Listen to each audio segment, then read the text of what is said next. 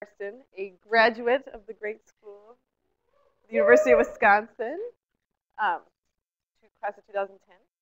Um, I then went on to do my internship at Colorado State, and now I'm doing my residency at UC Davis. I'm in my second year, so I have another year to go.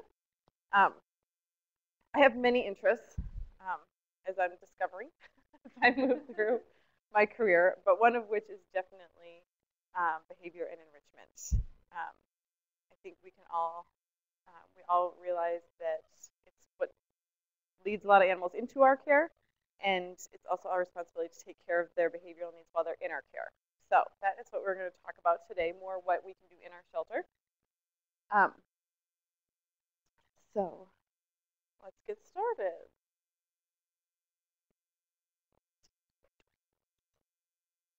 Can I just use mine? Okay. Okay. So here is what I hope you guys get from me today. We're going to talk about stress, its manifestations in our shelter animals, and what it can lead to. And then we're going to talk about housing because I love housing. It's kind of goofy, but I love it.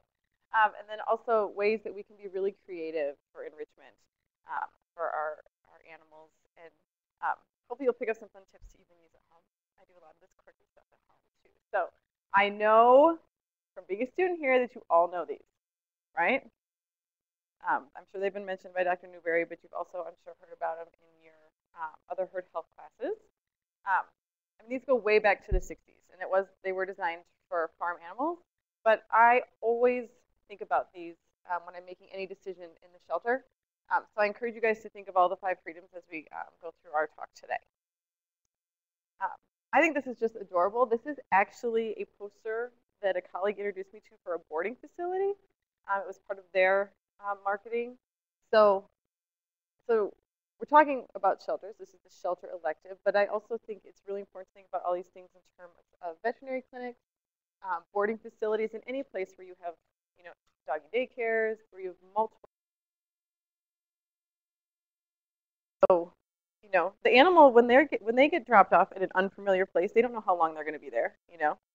Boarding facility, maybe it's just for a few days, versus a shelter where they could be for a while. They don't know if their person's coming back. So we always want to realize that we're taking them to a new place and meet all of their needs. Cats too, probably, could we all admit, more so.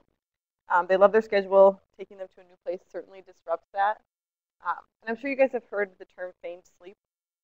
Cats love to do that. So they may look very peaceful, but they're actually stressed beyond belief, and the only thing they can do is lay there. So this cat looks pretty happy. I'm not saying that that's what this cat is doing, but something that we'll talk about. Here we go.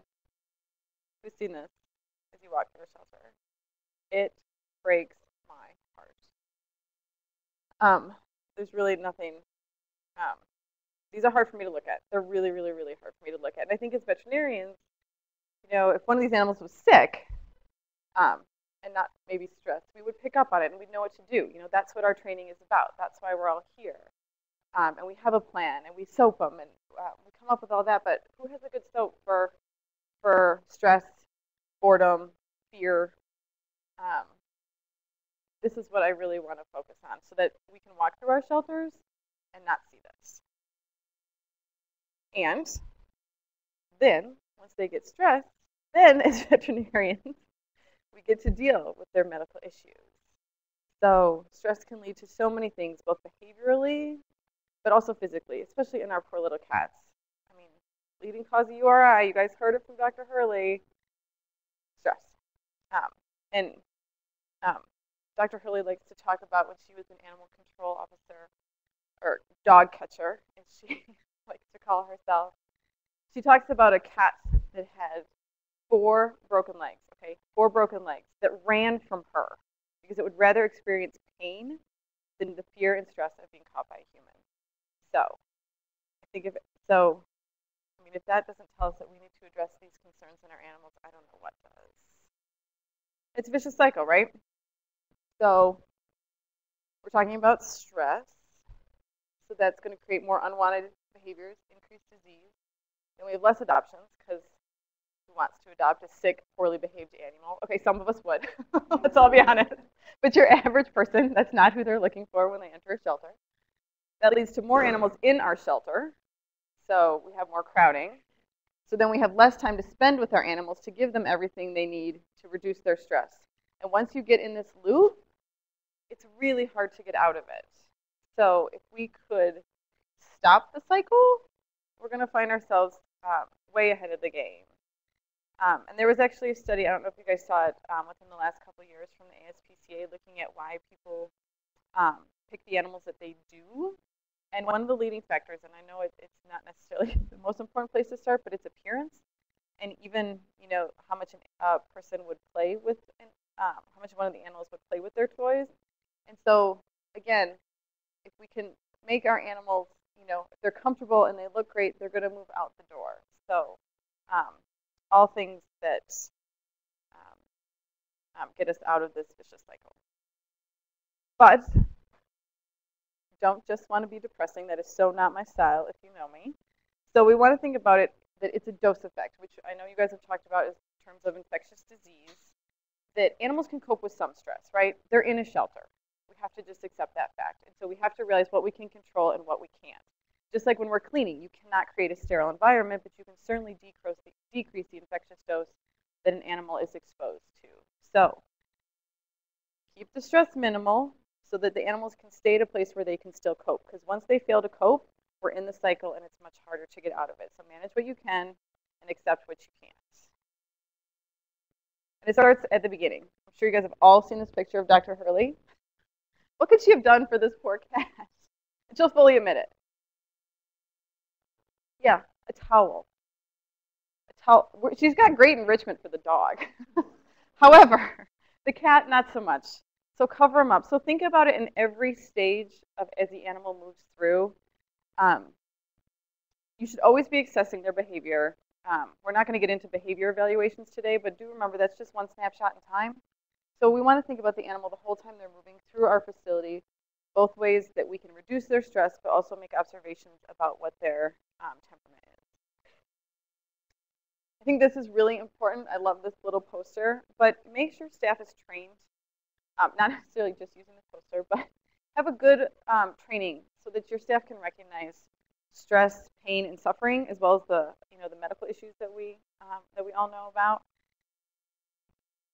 Because if the stress goes unnoticed, it's not going to be recognized, and it's just going to get worse. We're back in the cycle. So have resources for your staff that recognizes behaviors and stress. And also, I was just helping a shelter with a training manual on safely and low-stress animal handling, because that can make a difference as well.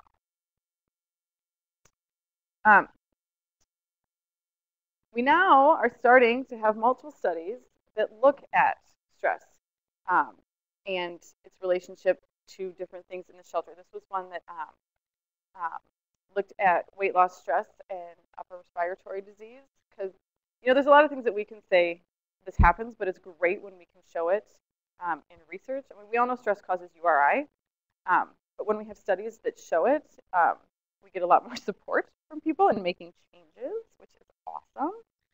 So it's probably not going to surprise you that cats are stressed. They stop eating. They stop eating. They lose weight. As they lose weight, they're more at risk of developing URI. So keep them unstressed, keep them eating, keep them healthy. Easy, right? Simple. Simple, simple. So these are the things we want to talk about in our housing basics. Again, doing all these things to help them meet their 5 freedoms. And because I feel like many times our poor cats have it worse, we're going to start with our cats. Okay, who's seen this? And this is probably what most people think of when they think of cat housing and shelters. Stainless steel cage. I don't really know. When I was in this shelter, is this like, oh no. Is there a laser pointer? Okay, so I'm going to stop trying to use it. And these cages blew me away. Like, okay, there's no cats, and there's like a litter box. It looks like housing for a litter box. Like, I'm not sure where the cat's supposed to go. Maybe that's what it was. Maybe this was their litter box holding. Stray litter box holding. Like, there is nowhere for a cat to go in most of these except in their litter box. You know, like so let's think about this. So we have a standard 2x2-ish stainless steel cage, right? And then we want to give our cats a bathroom, which we should think about the size. So we want to have it, 1.5 times the length of our cat and wide enough so that they can do their business. We're going to give them food, right? We're going to give them water. And we're going to put the cat in. What's he going to do? Can he do any of his 5 freedoms? Can he express normal behaviors? Can he even stretch to his maximum stretchiness? No. He can eat and he can go to the bathroom, but that's about it. I'd like to say a famous quote from a one Dr. Sandra Newberry. And I'd have to say I have to agree with her. So what do our cats need? They need compartments, right? Who wants to eat in their bathroom? Okay, for those of you on the web, no one raised their hand. Cats need compartments. They need places where they can sleep and eat away from where they go to the bathroom. So in these over here, I really liked them because they're a top and a bottom. So the bathroom's on the bottom, and they can also have a hiding place down there, or they can be up in view. I really like this one because you have the options to open it into 4 compartments. So you want at least one of the compartments to be 28 by 30, so a nice space where they can fully stretch out and do all their cat stuff, play, all that good stuff. Okay, and then ideally both compartments would be that big, but if it's not possible, a lot of kennels are being made with a smaller compartment for their litter box, but it still needs to be big enough for a decent sized litter box and so they can stand up. We'll talk about that later, but these are some of my favorites, and I was just working actually in this exact shelter last week. If you guys notice you see the door handles? They're made of fiberglass, some sort of plastic. That made a huge difference. If any of you guys used a kennel like that, it is awesome when you are opening and closing the door. It doesn't make any noise at all. And it may not seem like a big deal, but if you think about how many times someone, like when you're cleaning and feeding and straightening or taking the cat out for a meet and greet, those doors get opened a lot, and it's a lot of noise. It is very stressful for cats. So just a simple modification of putting in a piece of plastic for the door hinge is awesome. You can still disinfect it when you need to when that cat moves out. But, it's little things like that that we can think about that make a big difference for this cat. Look how happy he is there. He is choosing to lay down in his bathroom, but, we pass no judgments. And another thing, sorry, I have to throw this out there because I'm a big proponent. So this was a shelter I was at, and the sad thing about these cats is the public can only go on the side with the plexiglass. They can't go on the side. Only staff could go on the side with the door where you could interact with the cats. And I think it's been, sadly, a misconception for a long time that we shouldn't let the public interact with our cats because they're going to spread disease. But when I was a vet student, we looked at it, and we took my hand, and we measured the amount of organic matter on my hand after I pet 3 cats versus the organic matter that was present on a scrub top of a staff employee. Guess what was dirtier? It wasn't my hand. Okay? So, again, people will choose a cat because it reaches out to them because of how they interact with the cat. So this is my plug to turn those cages around, let people interact with the cats. Also, enrichment for them. And who wants to look, if there's a staff person on the other side interacting, are you going to adopt a cat butt? And look, that's all we're seeing.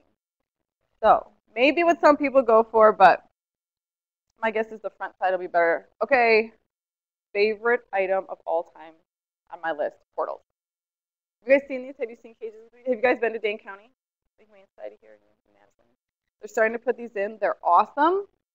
So before, the cats just got one side. And you remember our demonstration of what the cat looked like. Now they have 2 of those. And all they had to do was put in a portal to connect the 2 cages. It's fantastic. Fantastic. And the door that's on there is just used for cleaning so that you put the cat to one side and you can clean and they won't be in your way. But cats love them. And it's very inexpensive to do once you already have the stainless steel cages. All right. Now, you would think this isn't something we would have to talk about, but I think we should. Because, look, really? This poor cat. What is the problem here? he can't posture properly, right? I mean, imagine having to use a toilet that had your ceiling just above the seat. Not big enough for this poor cat. So really, it may seem like a small point, but put a litter box in that the cat can use. We know we need to feed and water, so we need to make sure there's access to it, and we also need to make sure we're watching, because you can put as much food and water in there every day, but if you're not monitoring to see if they're consuming it, we could have a problem, because the cat could go for days without eating before we notice it. So always make sure that that's on your radar. Beds. What cat doesn't love a good bed? There was actually a study back in the 90s that found that cats have longer periods of REM sleep if they have a soft place to lay down versus a hard surface. And that doesn't mean cats don't like hard surfaces. They just want the choice. So as part of their kennel, they should have a really nice soft bed to lay on. So you can use dog beds, fluffies as they call them at Dane County. Fleece is very popular.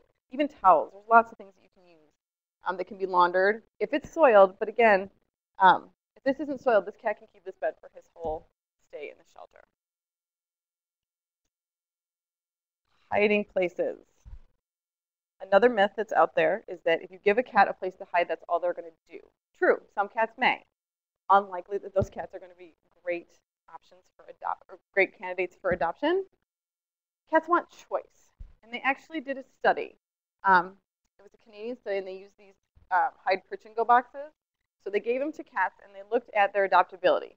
Like, were cats more likely to be adopted or less likely to be adopted if they had a hiding box? And they actually found that it did not affect it whatsoever.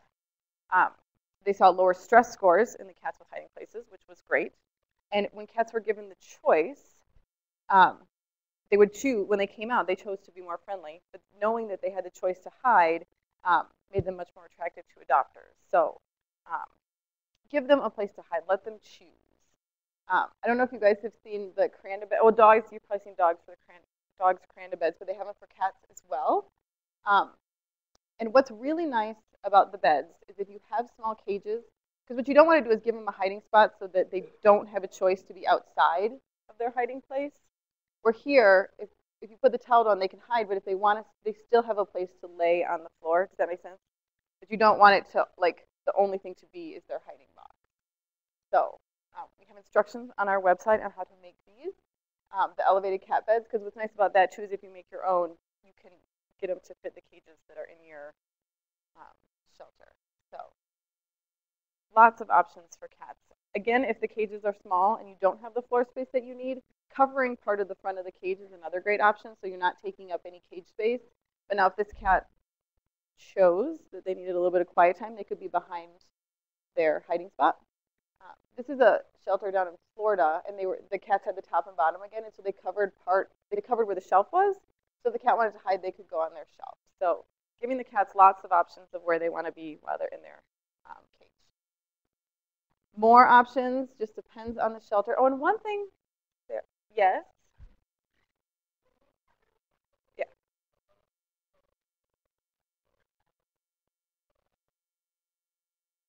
Oh, sorry. As I'm thinking. The question was, if you cover the front of cage, does it dramatically decrease the air quality for the animal in that cage? I would say no. And I wouldn't cover, one thing I want to stress is I wouldn't cover the whole front of the cage. You, again, want to give them choice. And the thing is I would, again, go with risk versus benefit. And reducing their stress, to me, is much, for the cat, is a much bigger benefit than decreasing air quality. Because, again, what's going to get them sick? It's going to be their stress. Yeah.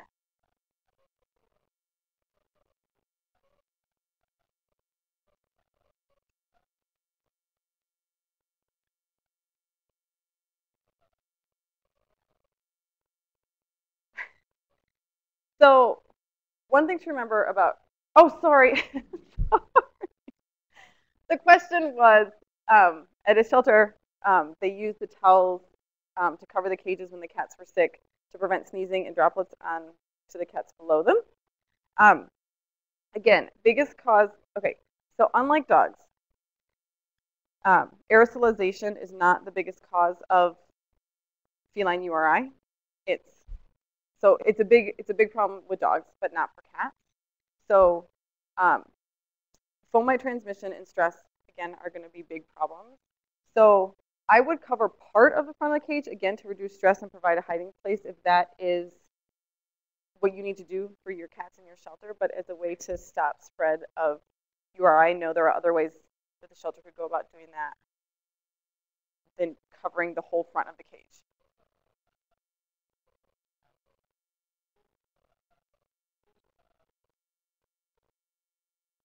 Mm-hmm. So they're all sick anyway, right? So, I mean, it's going to, yes, but, I mean, I would not start suggesting that you cover the front of all sick animals. Does that make sense? Okay. Yeah. Yeah.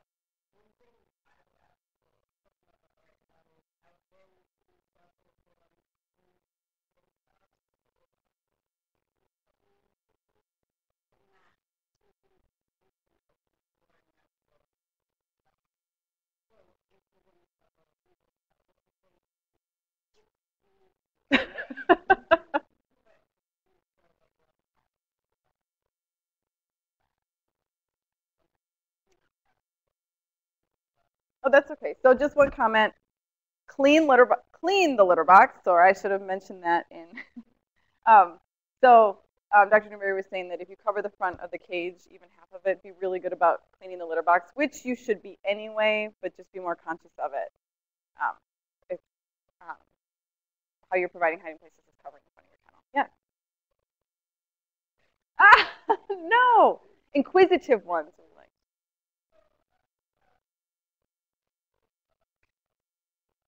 yep.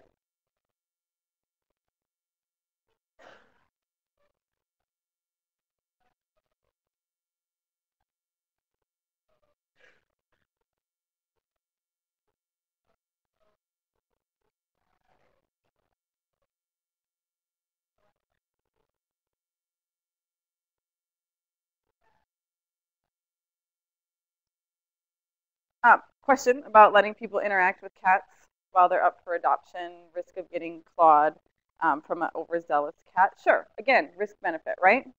If you have a cat that you know gets really overstimulated, maybe that's not right out front near all the people is where you want to put that cat. So, but I don't think all cats should have to not be allowed to be interacted with because one guy gets over, you know, we're dealing with animals, right? So we have to risk benefit, right?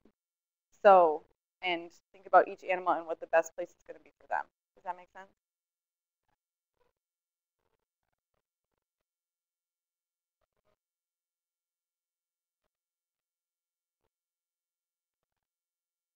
Yeah.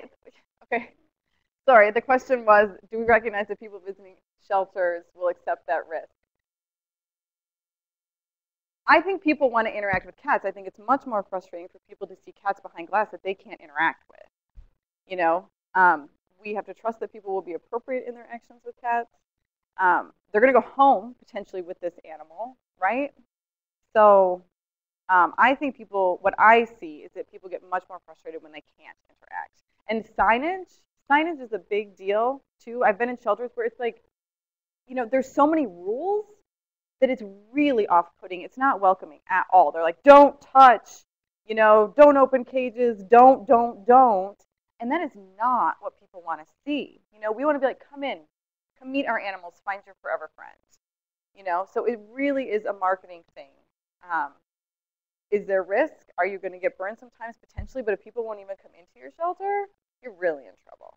Does that make sense? Yeah.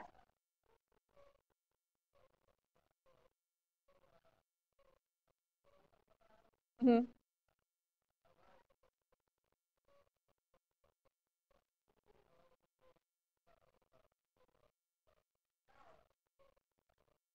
Yeah.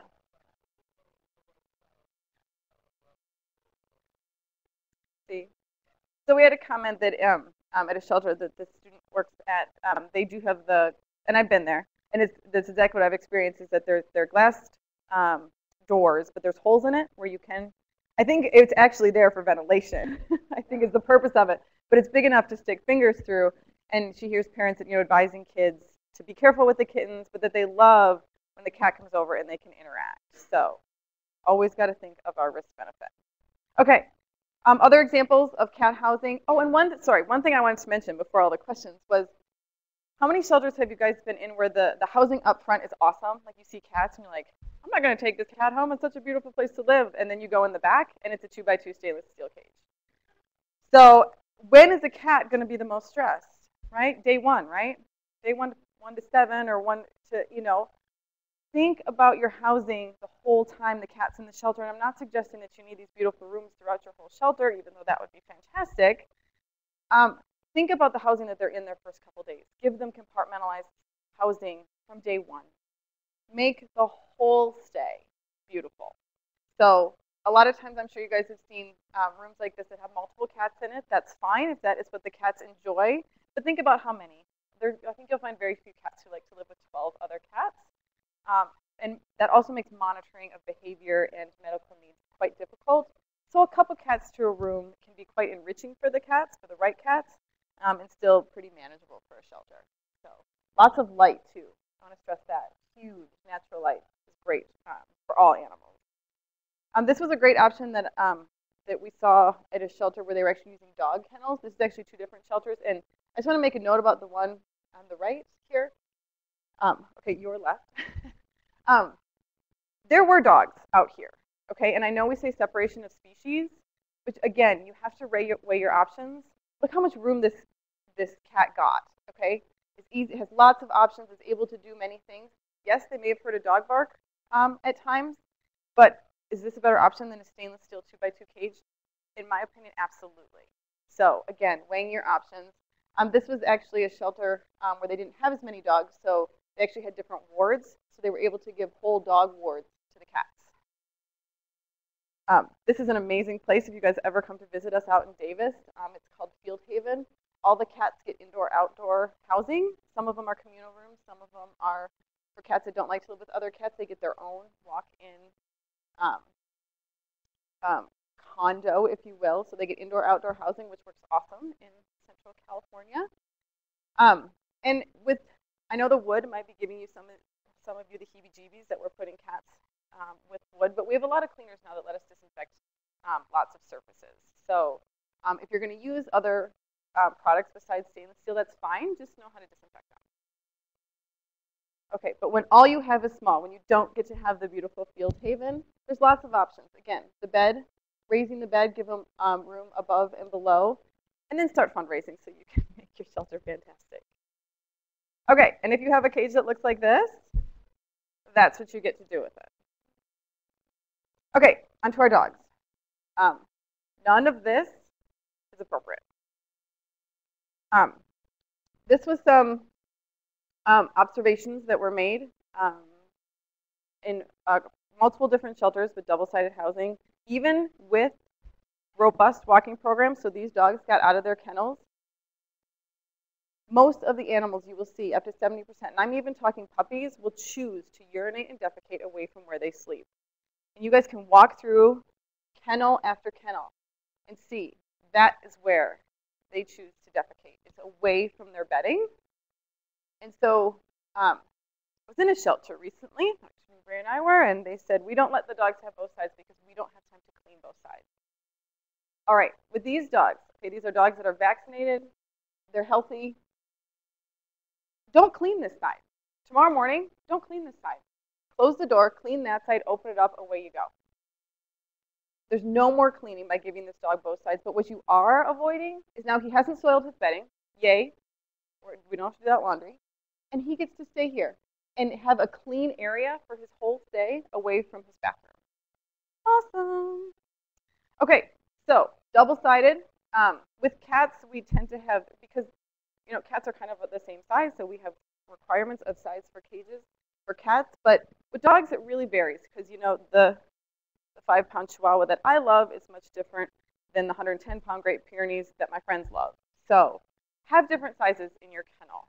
Again, just make sure they're all compartmentalized. Bedding, they love them. I love these beds. I don't know if you guys have seen them. This is what our local shelter uses. They're the high-sided beds. They're fantastic, and they are not expensive. One of my favorites. People love donating beds. The Karanda beds are fantastic. We all know our dogs love their beds. Dogs also like places to hide. Lots of things you can use. That's me covering the front of one side of the dog's kennel. It's just contact paper that can stay on the kennel. The high-sided bedding that can work as great hiding places. Again, they like choice. Food and water. Another thing to consider, especially if dogs have to be co-housed, is that it needs to be accessible. You guys think this dog can eat? No. There could be 6 bowls of food in that kennel. He's not eating because of this, because of his companion within his own housing unit. So something to think about. You can provide the food and water, but you need to monitor and make sure that it's happening. So that is not providing access to food and water. Choices. Dogs love choices. Lots of different surfaces to lay on. The choice to be indoor or outdoor. I love this. Dr. Wagner made this. It's an outdoor garden hose holder. So she just cut a hole in it so he can choose to be inside on top. If a volunteer wants to go in and spend time with him, they can sit on the top. And then when he moves out, it can be disinfected. All right, questions about housing. You guys all know now how to design the perfect shelter, all your animals' needs, or how to retrofit what you've already got. Yeah. Yes.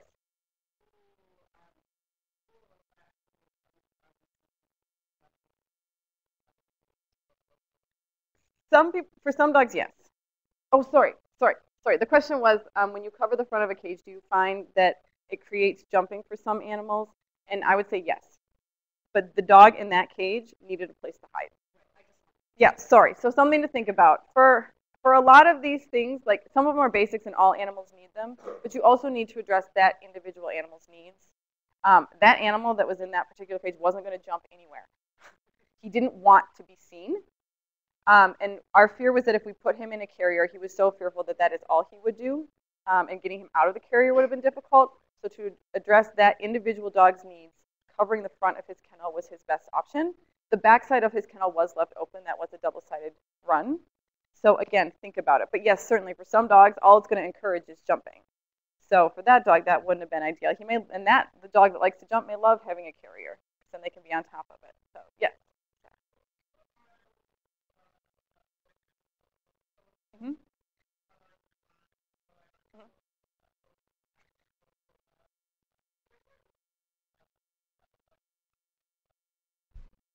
So the question was, if you provide a carrier, should you also provide a bed outside of the carrier? I would say if you have room in your kennel, give them choice and put one inside and one outside.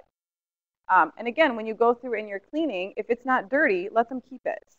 You know, we talk about spot cleaning for cats.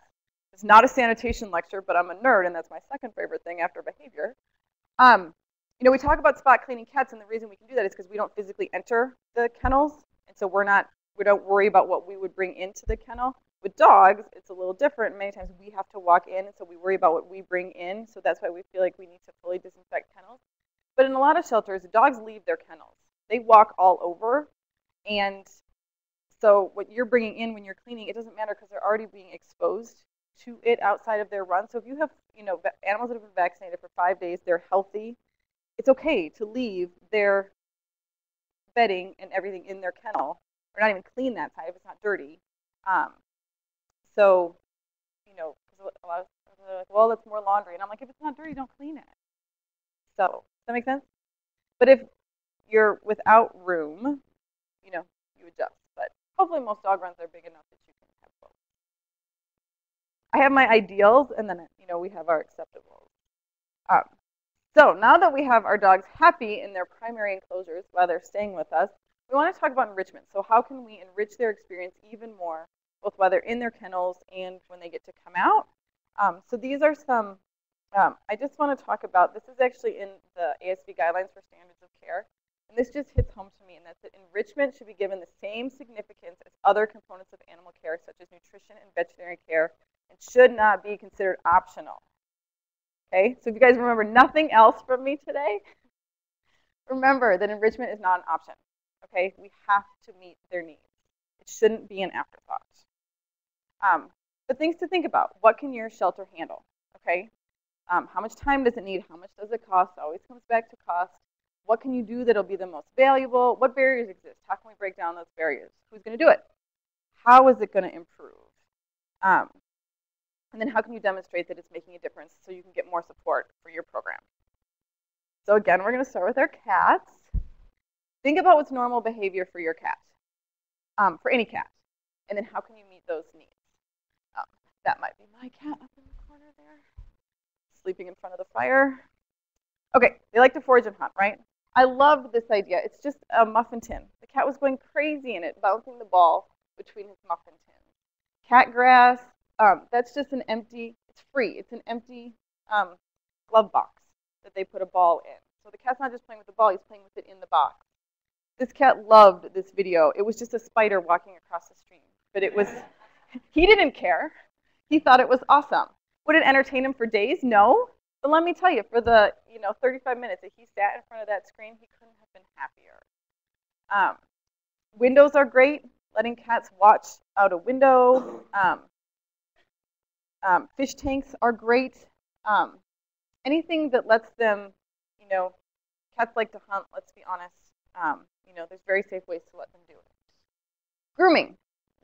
Cats need room to be able to groom themselves. It's also great to have areas where volunteers can go in and also provide the grooming for cats that enjoy it. Grooming opportunities for the cats while they're in your shelter. Scratching, totally normal, totally physically beneficial to cats to be able to use their claws. Have you guys seen the scratch and stretch? They're like $1. They can stay with the cat while they're in their shelter. You can send it home with them, or you can throw it away when they're done. It's great, though, because it goes on the door. It doesn't take up any floor space. And there's also lots of people get scared about things that can't be disinfected between cats. Again, lots of cleaning products that'll be effective against disinfecting this when the cat goes home and it'll be exposed to another cat. Toys, love them. So we do know that cats like consistency and familiarity, right? But I think we can also say that what happens when you give your cat a new toy? So excited, right? So we want to give cats both. So we want to spot clean and let them keep what's familiar to them. But you know what? Give them a new toy every day. Make something new, because otherwise they're going to get bored. It's going to be the same humdrum day after day. So this was actually a toy schedule that was put together by Jacksonville. Different ideas, cheap ideas to change out toys for the cat. This one was great. You can either use toilet paper or paper towel, and you cut them up and you can fold them like origami and put catnip inside of them. Awesome. Doesn't cost anything. So lots of fun stuff that you can do for cats to change it up a little bit just to keep them excited. You can clicker train cats, people. Great program to get volunteers involved in. And what a cool trick. Okay, so it's a black cat in a shelter, but this one can give a high five. Awesome. That cat's going home. Out of cage time. My favorite, this is in Oakland, the catio. So this is the catio. So it's outdoor space where volunteers can take cats to let them hang out. Awesome. If it's not always a beautiful day, maybe like today in Wisconsin, you can have rooms where you can take the cat to give them out of cage time.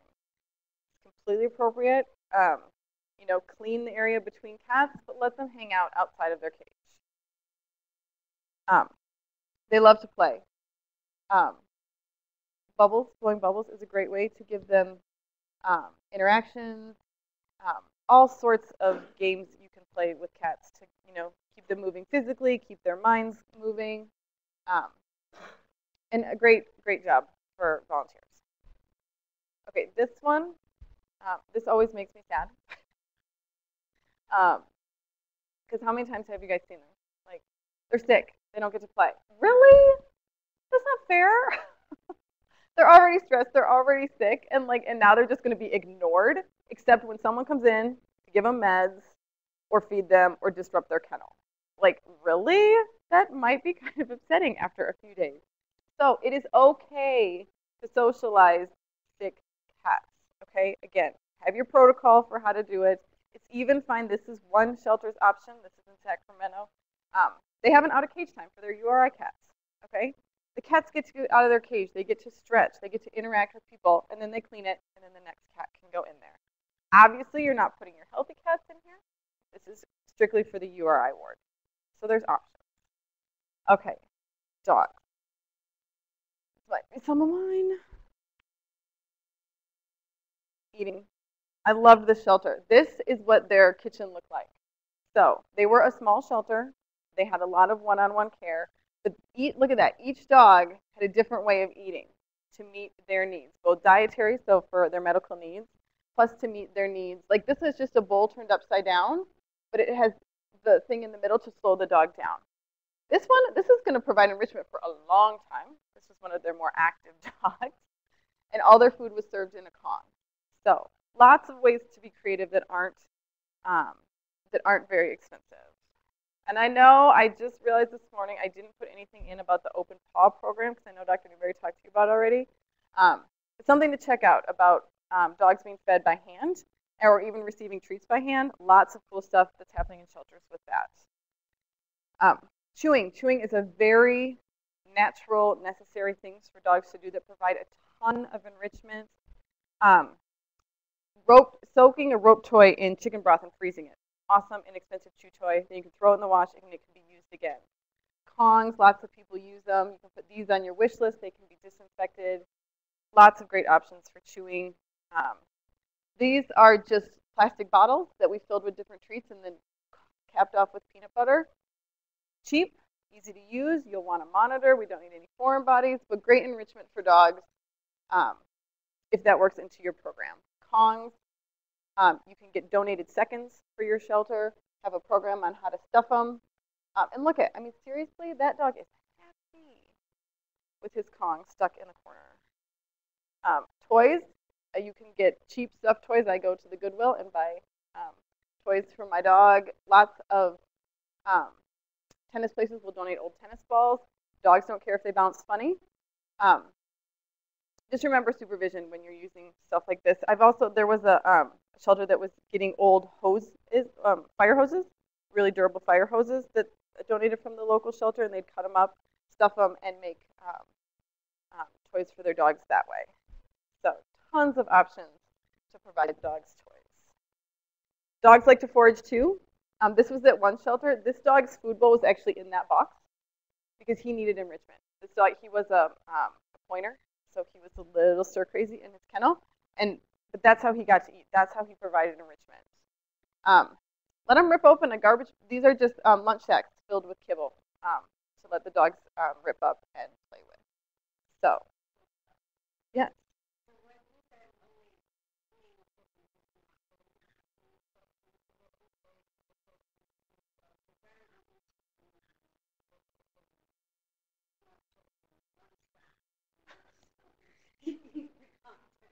I don't.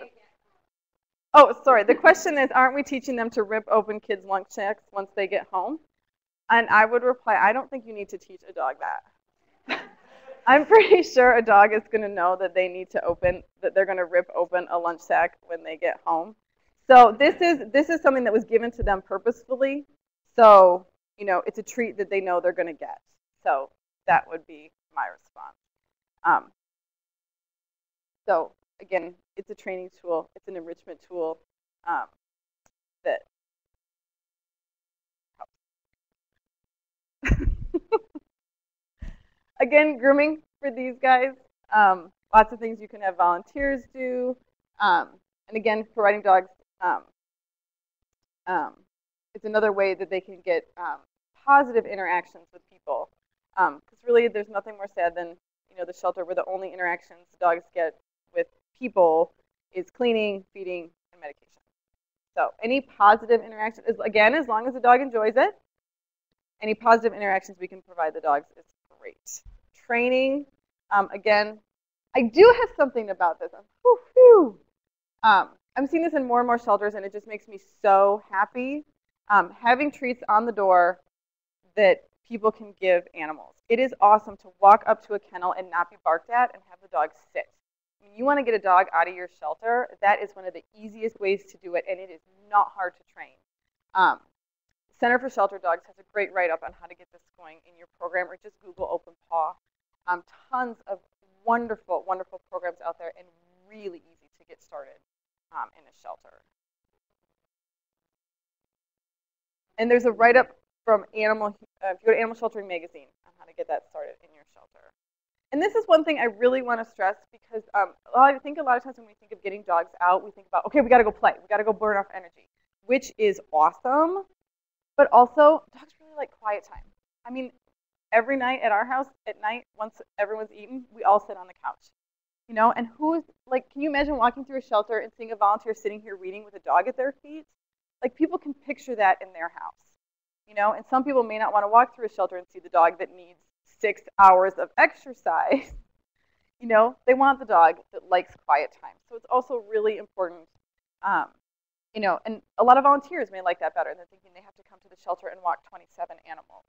So just something to think about, that it's not all about running, even though we know they love that too. So having places for both in a shelter, if you can, is really important. If you really want to be fancy, you get a place like that with a retractable roof. You don't need it. All right, this is a great program that Boulder Valley Humane Society started. People could come, volunteers could come when they were going on a hike and pick out a dog for the day to take with them. And then when they come back, they do a write-up on how the dog did and what things that happened on the trail. And it's just another way to express the dog's personality. Plus, they get exercise. They wear a little vest on the trail that said, "Adopt me." So it's just, you know, if you can, like, it's just another great program to get dogs out and about and in the community, visible in the community.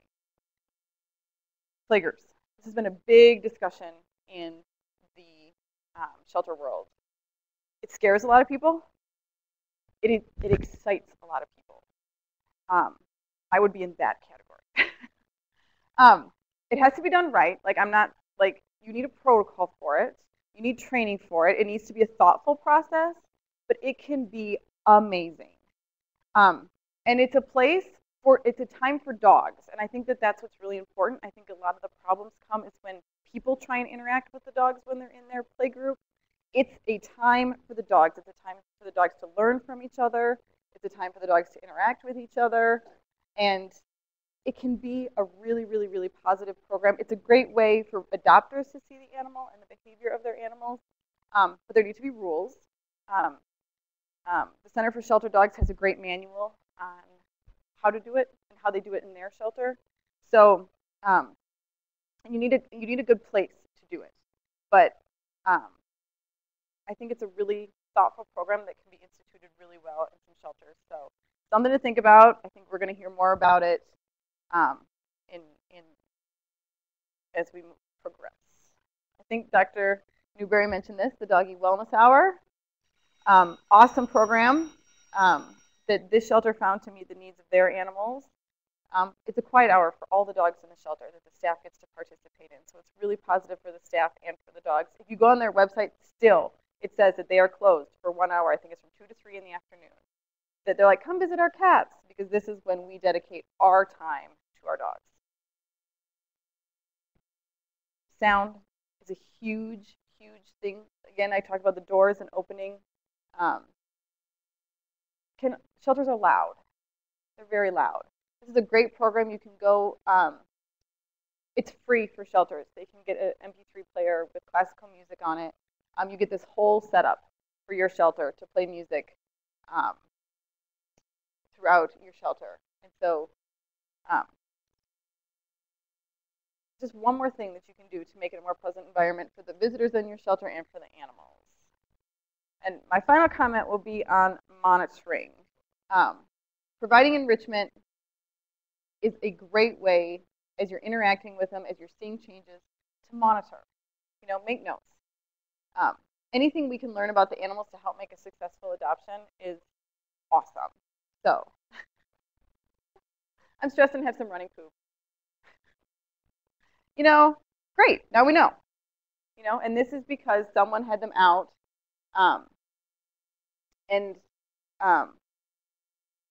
you know, now they know how to meet her needs. So just a thought, since you're going to be, we're interacting with the animals more and more, and with each interaction, we learn a little bit more. So, that's it. Yes.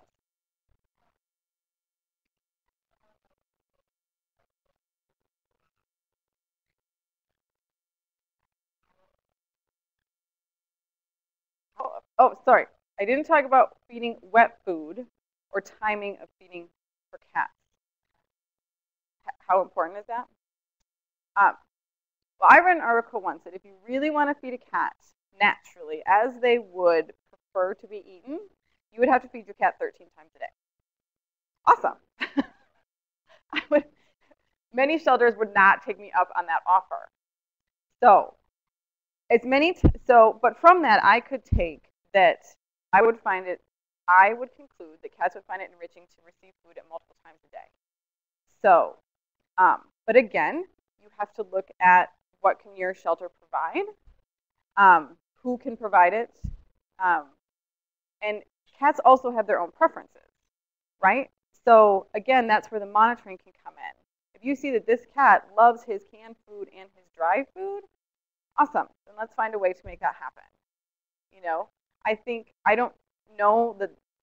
Okay, I know there isn't a study that shows, providing canned food in the afternoon to all your cats will increase adaptability and reduce stress. I think it's a good idea if it works in your shelter.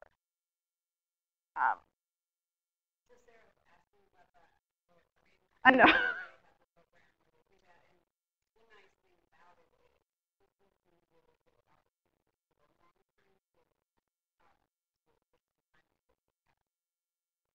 Yes. So a benefit would be that it's a great time for monitoring.